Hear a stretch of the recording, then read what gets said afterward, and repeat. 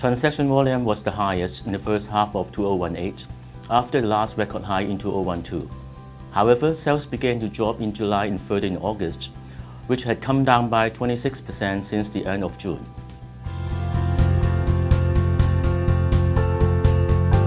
This year, the market seemed to have digested the policy factors in the past 6 years and performed actively under strong fundamentals.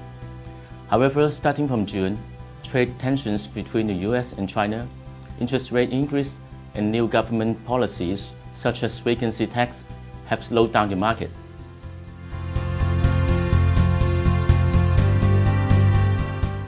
We expect more potential home buyers will wait and see in face of rising uncertainties, and transaction volumes will drop in Q4, but limited supply and some pent-up demand will continue to keep prices stable through year-end.